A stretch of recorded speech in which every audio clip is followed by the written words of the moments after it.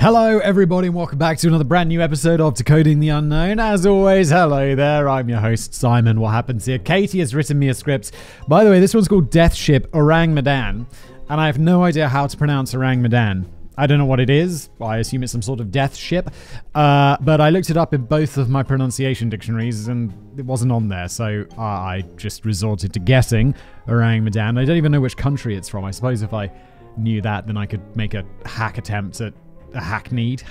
What's the word? Like a hacky, but not like to hack into the mainframe. You know, just like a shit attempt at pronouncing it in that accent, which probably would also not be very good.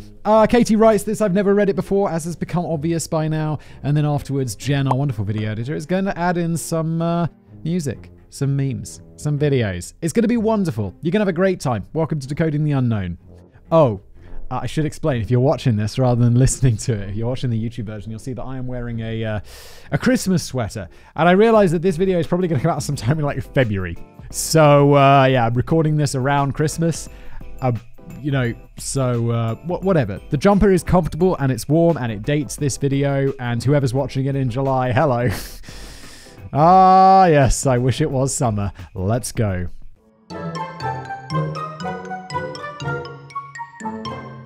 There are some stories that have been bandied about for so many years that everyone assumes by now that they're just tall tales or urban legends. More than one version exists, things can't be proven, and the details seem just too strange to be real, and yet the legend persists. Could there be something true after all, hiding under a cloak of improbability? Let's see if we can lift the cloak and have a little peek underneath to see what else might be lurking around in today's story of the Death Ship, the Ourang Medan. I feel like Katie's like pitching this like, yeah, Simon, everyone knows the Ourang Medan. It kind of sounds like orangutan. Have you not heard of this? I have literally no idea what this is about. Never heard of this before. And everyone who it does is probably going to be like, oh, this pronunciation drives me insane, whistle boy. Disappointing. No one cares. The mystery.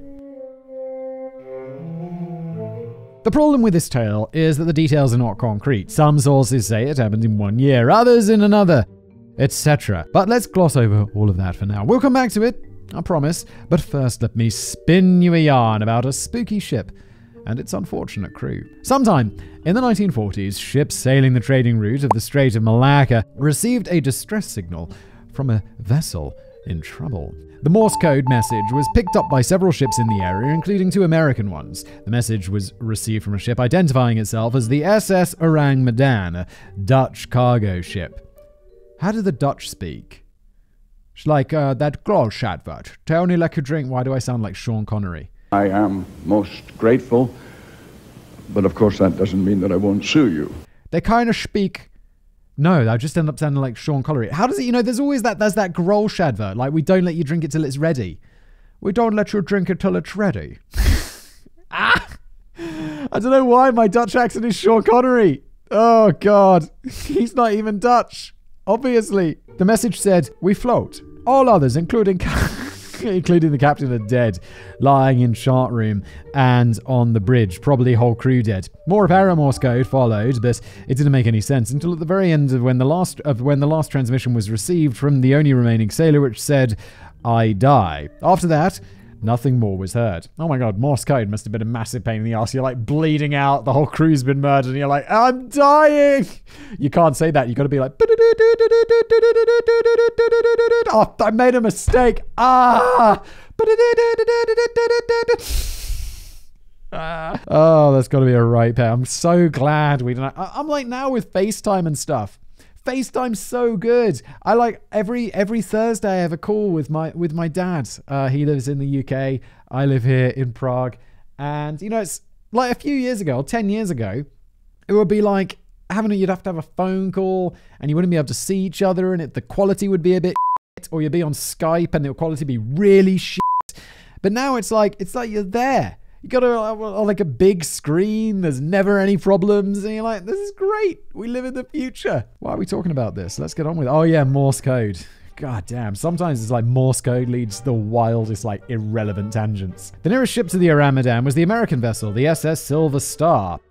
So the SSSS which, I love it when there's just easy to pronounce English words. Sometimes when I see a script that comes in that I got to read and it's like, Gladius Commodus the 17th, and you're like, oh God, there's going to be so many Roman names. And then I just guess them all to everyone's chagrin, to everyone's disdain. Once it reached Ourang Medan, the crew saw a silent ship, undamaged, just floating on the waves, with not a soul to be seen. Once they got closer and boarded the boat, however, they soon realized that it was a different story. As the radio operator had said, the whole crew was dead. Men lay on the deck in death rictuses. That is a brand new word to me, and I feel like I'm showing my small brain right now. I don't know what a rictus is, but it can be pluralized, so death rictuses. Interesting. Staring at the sky, or with looks of horror or fear on their faces. Do you like how I just don't look it up? I'm like, yeah, I don't know what the word rictuses means. And I'm happy in my ignorance. And so now you will have to be. The captain and his officers were found in other areas of the Ourang Medan, all dead. The radio operator was found at his post, also with fear frozen on his face. He's absolutely terrified, like, even the ship's dog had fallen victim to whatever had taken place and was now snarling eternally into the void. After also noticing that at least one lifeboat was missing from the Ourang Medan, the crew from the Silver Star decided to tow it back to land. As they were setting off, however, some men noticed smoke rising from the stricken ship. They hastily cut the line, and the Ourang Medan exploded into a fireball and sank down to the bottom of the sea, taking its poor crew, their dog, and its secrets down with it. So far, so not mysterious. I mean, you could get a pretty terrified look. I feel like if I had a heart attack and completely died of natural causes, I'd have a terrified look on my face because it's like, oh my God, I'm dying of a heart attack. No, I have so much to live for. And so I don't think that's unusual. The crew could be killed by, gosh, you're at sea back in the day. It's a risky business. I don't know why I immediately be like sharks. It's obviously not sharks. But it could have been like, I don't know, poison gas.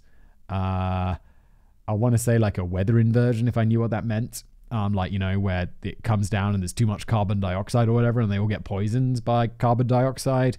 And they're like, I'm getting poisoned by carbon dioxide, fear on the face. I don't know, I'm just speculating. This doesn't seem unreasonable so far. And then it blew up. Ships can blow up. That's fine. So, did this actually happen? Did the boat exist at all, or is it just a maritime ghost story made up to spook new naval recruits on cold winter's nights?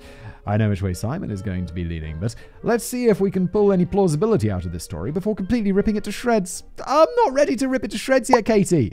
I'm like, so far, this sounds completely reasonable. What we need to do is find out if there was actually a ship called the Ourang Medan and was it sailing in this area.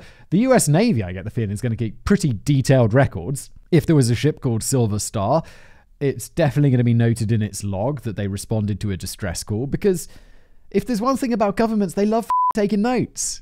So let's carry on and find out. The case for the death ship. Okay, so we know the precise details are a little sketchy surrounding the incident of the Ourang Medan, but that doesn't necessarily mean that it didn't happen. It may be that because the details got confused over the years, people were just looking in the wrong place. One of the most compelling points for the existence of the death ship is its appearance in several other official reports over the years from pretty impressive sources. The earliest mentions of the Ourang Medan seem to crop up in the British press around November 1940. So very contemporary sources. This sank in what? Sometime in 1940.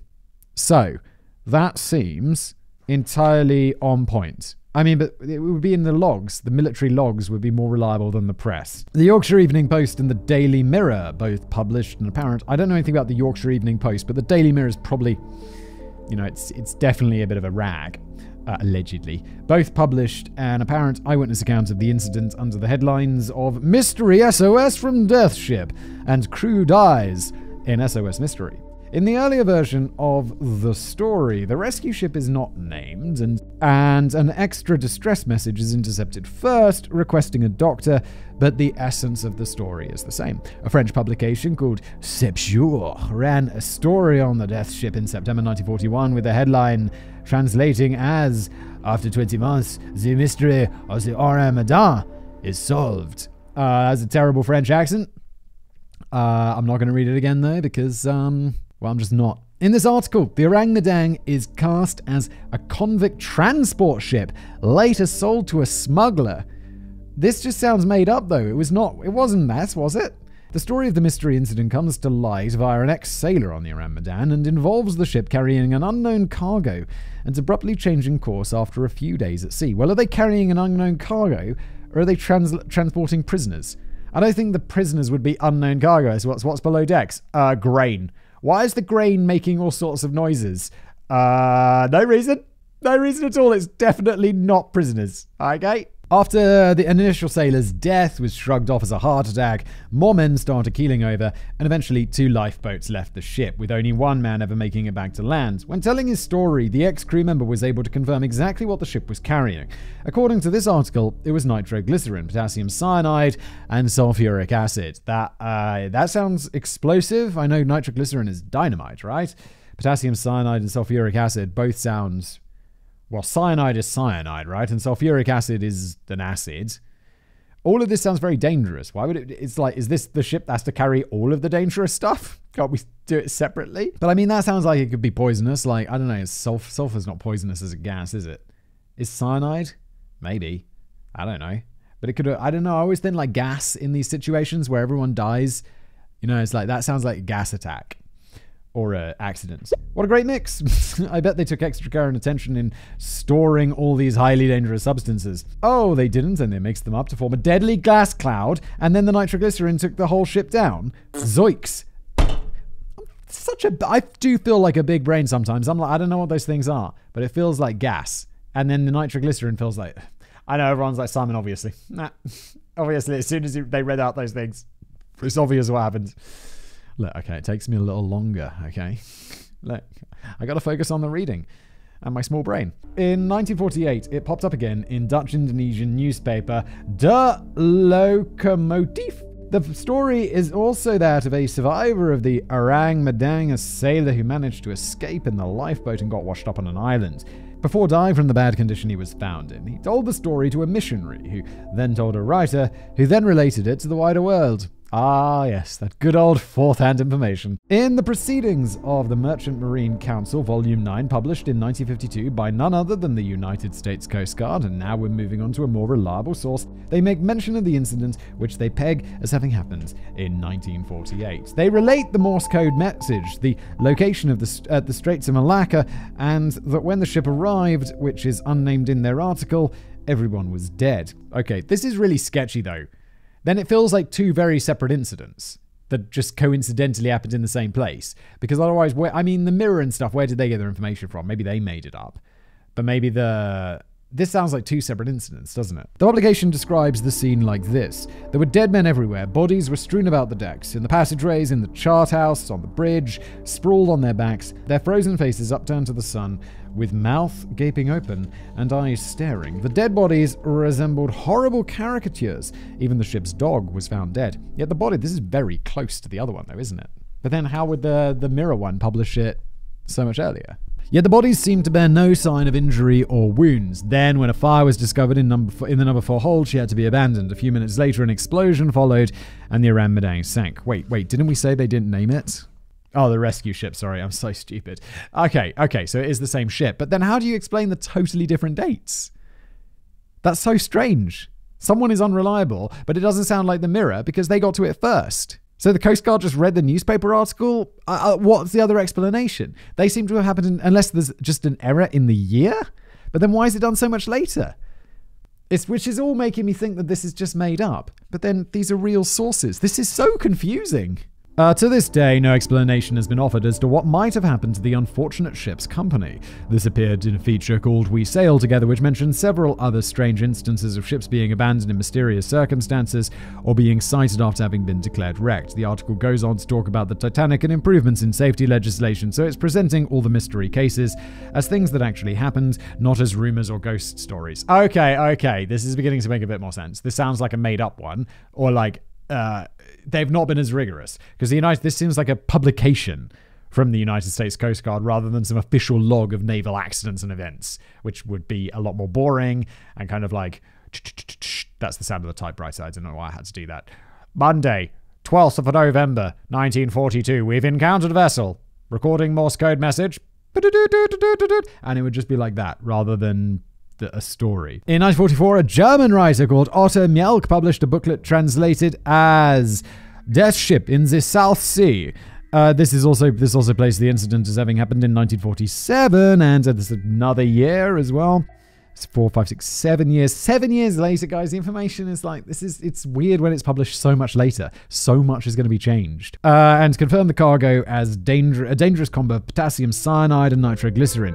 Mielck also gave specific details about the route the Ourang Medan was supposedly taking. The Silver Star was name-checked along with its captain with these extra details, giving an air of authenticity to the whole story. So there you go. The Ourang Medan exists in the historical record, albeit somewhat nebulously. Does this mean it is a true tale after all? Well, not really. This scant information alone is not enough to convince most people, and there are some who have been looking into this story for years, so let's add a few more strands to the case. Yeah, so far this is all just like newspapers looking for stories, writers looking for stories. Everyone's just looking for a story so people read their stuff. I mean, the irony is a lot lost on me that is kind of exactly what we're doing. And maybe in 100 years, it'll be like, well, that Ourang Medan was real. Simon covered it on Decoding the Unknown and he didn't it all over it brutally from the start. So it must be real. So far, I'm unconvinced. I was more convinced at the beginning, and now it just seems like this evidence is not really evidence at all. One of the main issues surrounding the belief that the Ourang Medan story is false is that nobody has ever found a ship called the Ourang Medan listed anywhere, and there's no record of it in the Lloyd's Register of Ships, which is the authority in listing all seagoing merchant vessels. There are possibly ways to explain this, though. The first is that the ship could have been registered elsewhere or didn't meet the size requirements necessary to register it with Lloyd's. If you're familiar with the Malay language, or even if you're not, you may have known that the orange apes are called an orangutan. This means man or person of the forest, in the same way the name Ourang Medan means person from Medan, or man from Medan, which is a city in North Sumatran province of Indonesia. Isn't this a Dutch ship? I guess that kind of makes sense. The Dutch were everywhere. 1940s though? I guess, yeah. And Indonesia, that feels... Was Indonesia Dutch? I mean, like, colonially? I don't know. Oh, I don't know. It doesn't feel British or French or Spanish, does it? Spanish, mate? I don't know. It feels Dutch. I'd say it's Dutch. Or maybe it wasn't a colony at all. I mean, that seems unlikely. But, oh, who knows? It's quite possible that the ship was registered in Sumatra or just not at all. It's also possible that the ship was officially registered somewhere and then changed its name for some reason during the final journey. Why might it change its name mid-voyage? This is where the story gets interesting. All the various versions of the tale conclude with the Ourang Medan catching fire or exploding and sinking without a trace. What could cause this to happen? There's one line of thought that goes like this. The Ourang Medan was originally named after something else and changed its name to avoid detection while carrying out the illegal and highly dangerous task of transporting deadly chemicals such as nitroglycerin and potassium cyanide. It was a simpler time when it's like, yeah, how are you going to escape and like not be caught by the boat authorities? And I'll be like, yeah, well, we just changed our names, didn't we? Easy. Our name was John, now it's Peter. Problem solved. It's like, but you look like a John, you smell like a John, you're transporting the stuff of John. Yeah, but I'm Peter, aren't I? Problem solved. Ah, the past. A simpler time. The purported survivor that washed up on the island told the missionary the ship was carrying sulfuric acid. Let's say that it was carrying dangerous and or volatile chemicals. If something happened and fumes or gases escaped, this might account for the horrible deaths that the crew suffered. It could also have led to the explosion or fire that ended up sinking the ship. If the incident happened around 1940, the Second World War had already kicked off, meaning that it's not too far outside the realms of possibility that a merchant ship was disguised and used to transport chemicals to create weapons or for other nasty uses. Yeah, that sounds pretty legit. Like, I mean, illegitimate, but it's a good reason for this. Like, yeah, they could have just been sneaking around bombs and shit. That seems super likely in, I mean, not just wartime, but like regular time. Peacetime, that's the word for that. Who was using the ship, where they had come from, and where they were going is unknown. But if it's true, at least that particular load didn't reach its destination. If we're talking gases and fumes, there's also the less exciting theory that the boiler was faulty and carbon monoxide spread silently throughout the ship, ultimately suffocating the crew and the poor dog. Carbon monoxide, man. Comes up all the time. All the time. I've mentioned it before, I'll mention it again. If you don't have a carbon monoxide detector, get one. If you're hearing things like go bump in your house, It's probably not ghosts. It's probably like, I don't know, just get a carbon monoxide detector, okay? Because it makes you crazy and it makes you think you're seeing things and hearing things. Carbon monoxide be so crazy. So really, there could be a half-decent case here. All the elements may not have gone down exactly as the legend says, but there may well have been a ship with a fake name hauling cargo of dangerous chemicals that got into trouble somewhere. Yeah, I agree. This all sounds entirely reasonable. I don't really think there's much evidence of it yet, other than a few bits of hearsay. But I'm not writing off it as some crazy paranormal spook story. It just seems like the smuggling ship with dangerous chemicals leaked, poisoned its crew, and then blew up. It's an unlikely chain of events, but it's not like, oh my god, aliens came down and did it. And then they got their anal probes out. Because of course they didn't. The boat may well have exploded, or at least caught fire and sank without anyone really getting to the bottom of it. It's the extra details, like the entire crew looking that they'd all died of fright, that turn this into an enduring story. That also sounds like the sort of detail that could easily be made up or explained by like, oh my god, I'm dying sort of fear. Which seems an entirely legitimate fear to have. Could a gas leak have caused this kind of situation? I don't know enough about how toxic gases spread to be able to say whether this is credible or not, but maybe a large amount on a smaller ship would be enough to take everyone out. The weather was supposedly calm enough to allow the rescue boat to board the Ourang Medan, so maybe that also helped keep the gas from being dispersed too much. Pirates or other form of human attack seems unlikely, as the newspapers reported the bodies as not having injuries and the boat was not damaged. Would another ship sail up, gas the crew, steal something the boat was smuggling, and row off into the sunset? Well, the best we can say about that is that it's a theory. Yeah, it's a theory. I don't think it's a very likely one. I think it's more likely that they got poisoned by whatever they were carrying, or carbon monoxide or something. If they were real at all, of course. Maybe outside forces were to blame. A Mr. C.H. Mark Jr. certainly thought so, and even troubled the CIA with his beliefs. In a letter from the CIA archives that was declassified in 2003, the letter from Mr. Mark, sent in December 1959, is actually a follow-up from a letter he'd sent in 1958 concerning other mysterious maritime disappearances. Did someone at the CIA actually read this? Dear CIA, enclosed are some mysterious maritime disappearances. Let us go through them one by one. Best regards, Mr. Mark. Maybe take away his male privileges. Apparently he had found out about the Ourang Medan story, so was eager to share his views. These include the theory that the Ourang Medan case might unlock a whole slew of other mysteries were it to be solved. He wrote, also, I have often thought about the many sightings of huge fiery spheres rising from the sea or disappearing into the sea by ships' captains and crews in the 18th and 19th centuries. I don't know why he put the quotation mark, both of the C's in this thing. He's putting like quotation marks. As surely that's the one element of the mystery that everyone can actually agree exists. I did find it very strange. I just ignored it because I thought it's a mistake. Nope, they were really there. Are there any sea deniers out there? I mean, yeah, probably. We live in a crazy world. There's Facebook. People are going on there. They're getting into conspiracy theories that are absolutely wild. I mean, there's probably sea deniers listening to this show being like, the sea isn't real. It's an optical illusion. It just makes us feel wet. It's not real. It's not real. How did Jesus walk on it if it's real? It's not real. He goes on to mention a few more instances of things burning in the sky or spontaneously catching fire, but they're all over the place, time and location-wise, and don't really seem to have anything to do with the Ourang Medan story. It's not even clear if he's talking about a possible extraterrestrial answer to the mystery. Could a UFO have blasted the Ourang Medan with some kind of ray, instantly killing all of those on board? Mr. Mark isn't so explicit in his letter, and he finishes it by saying, yes, the enchanting sea. What terrifying secret does it hold? I feel sure the SS Ourang Medan tragedy also holds the answer to this secret. Again, the inappropriate quotation marks. This time they were around secret and secret. So what terrifying secret? It's like, what? Why are you doing that? It makes no sense. Who at the CIA actually read this, and why is it a part of records? This should just be thrown away immediately. Oh my god, can you imagine how much paperwork the government and CIA and shit have to hold on to? They must just have warehouses filled with crazy amounts of junk. It sounds like Mr. Mark knows a lot more than he's letting on, but is not giving us enough hints to know what he's going on about. I'm sure the CIA were very interested to read this letter, but probably put it in a pile marked kooks. It's more than a pile. There's probably a warehouse marked kooks. It's also the tipping point of this piece, from the vaguely credible into the incredible. So let's move on to the case against the Ourang Medan story. The case against the Death Ship.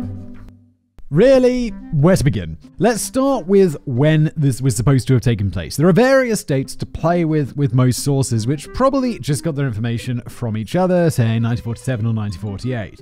How does this explain the mentions of the ship by name in 1940 in the British papers, where they stated that the sinking had happened in November of 1939? If the story seems unlikely to begin with, it's even more unlikely that the exact same thing happened twice to two unregistered ships, both with the same name, Ourang Medan. Yeah, it's basically impossible. I mean, the odds, it's just like astronomically low. If it had, there definitely would have been more column inches about it. And what about the other ships in the story? In later versions, the SS Silver Star is named as the rescue boat, but this couldn't have been the case, as while the boat did exist, it changed its name several times over the course of its life and was only called the Silver Star in 1946, which is one of the few years that this story is not rumored to have taken place. This directly contradicts the story that mentions the Silver Star in the German booklet, for example. Also, while the Silver Star was a real ship with a real history, there is nothing in any of its reports about the incident which should have at least garnered a passing mention somewhere along the line. Yet, there's gonna be a record of this, because we mentioned many times in this episode, governments love records. They got warehouses full of records. I'm sure all those ships from back in the day, there's probably those captain's logbooks. They're probably all still around. And if it doesn't exist, probably didn't happen. In the earlier 1940 articles, no name for the rescue ship is given at all, which seems a bit suspicious given that they would be the eyewitnesses to the whole event. Also, literally, where on earth did this event take place? I mentioned the Strait of Malacca in the story at the start of the piece. This is a busy but narrow shipping channel linking India to China. As the city of Medan is on its route, that's probably why the ship was named Man from Medan, and so it's been frequently placed there. This makes sense, but it's wildly at odds with the earlier newspaper reports. The Yorkshire Evening Post states that the Ourang Medan was found near the Solomon Islands, over 4,000 miles away, that's 7,000 kilometers, from the Strait of Malacca. The Dutch Indonesian newspaper, De Locomotief, but the event is happening near the Marshall Islands, over 1,300 miles, over 2,000 kilometers from the Solomon Islands, and almost 5,000 miles, that's 8,000 kilometers from the Straits of Malacca. So what are we to make of all of that? Well, it just sounds like they're all copying each other and doing a pretty poor job of it. I mean, I guess journalism in the past, journalism today, it's not always the best at some establishments. And this just sounds like they're just making up some stories, or they're there's enough whiskers of truth to turn it into a newspaper article with a sensationalized headline, which sells more papers, doesn't it? Apart from the lack of detail, the varying dates and locations, what other bits of mystery can we dunk on? What stands out to me is the radio message. It has been most popularly reported as all officers, including Captain, dead, lying in chart room and on the bridge, probably whole crew dead. Was this all tapped out in Morse code? If so, if the entire ship's crew is falling down dead all around, wouldn't you want to just type SOS multiple times?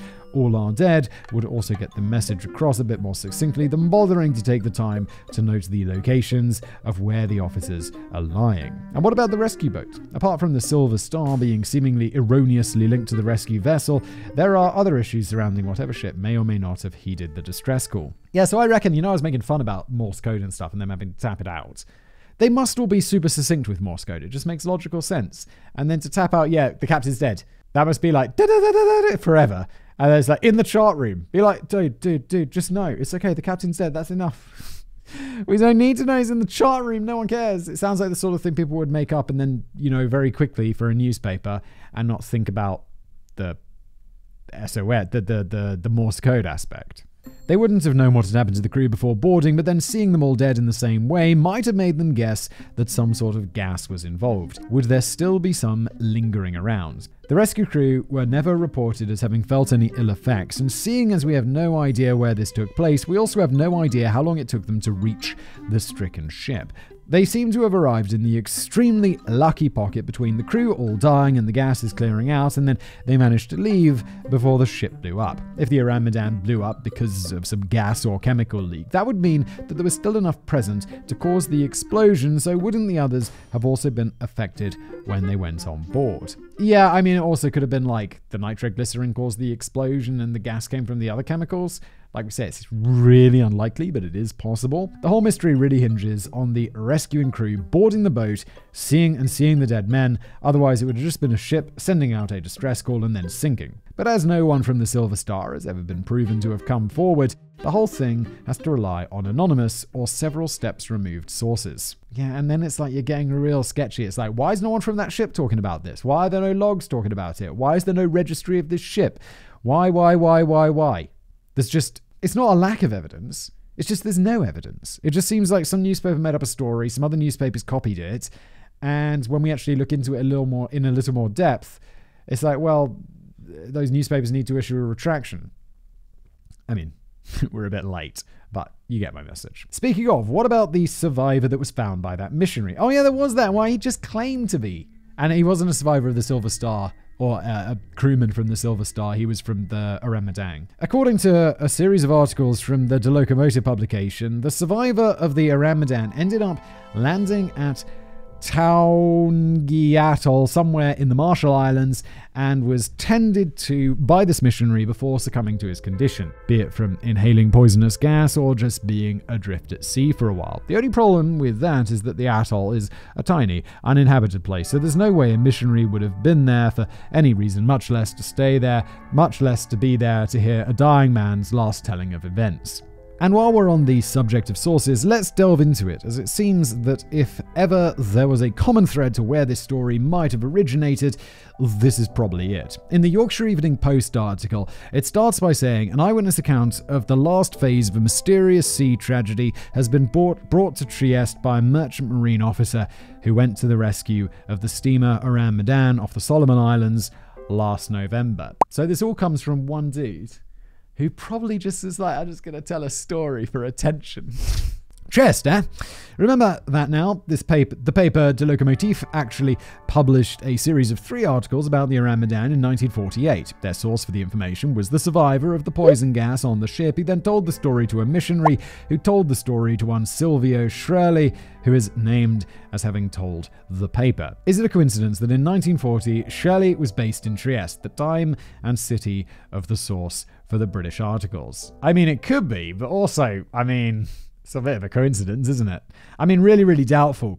And this isn't the only time he pops up in connection with the story. Obviously not content with the low level of publicity his story seeds had thus far yielded, Shelley wrote another article about the Ourang Medan in 1959 for the Export Trade magazine based in Trieste, and recently an additional version discovered from October 1914, making it the earliest printed version of the story to date, has been found. It appeared in the Italian paper Il Piccolo and was written by someone by the name Silvio Shirley. The exact same story then later appeared in the Sepp Jour article of 1941. Was this Shelley just trying to create his own piece of urban legend by sporadically mentioning the weird story to get the public record? Well, very possibly yes. Why? Who knows?